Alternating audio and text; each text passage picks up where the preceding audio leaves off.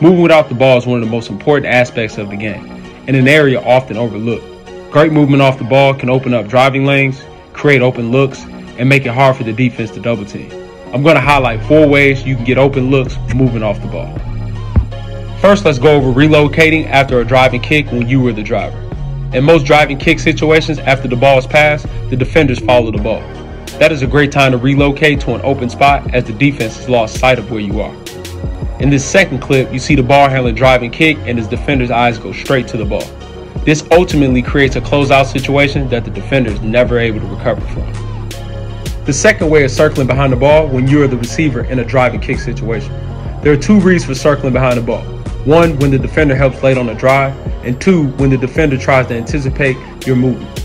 In the second clip, the offense is in transition and you see the defender running to the corner as he anticipates that's where his man is going. The third way is relocating off a post feed. We're going to look at 2 situations where the defense doubles the post. Here the defense sends the double from the weak side, which forces the back side of the defense to rotate down to cover the opposite block. This leaves the opposite wing wide open. Now all he has to do is slide into the passer's vision for a wide open shot. In the next clip, we see the player come off a pin down and immediately feed the post.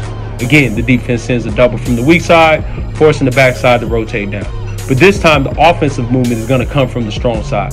Instead of cutting through, when the defender turns to look at the ball, the wing relocates to the corner for a wide open shot. The last and easiest way to get an open look is stepping into a shot from a shooter-ready position. A shooter should never get caught off guard. Instead, they should always be engaged and ready to shoot. In basketball, we call this shooter-ready. Notice the player is down in the stance with his hands in position to receive a pass and his feet ready to step into a shot. Again, in the next clip, you see the offensive player in the shooter-ready position, ready to step into an open shot. Thanks for watching, and stay tuned for more film breakdown in the future.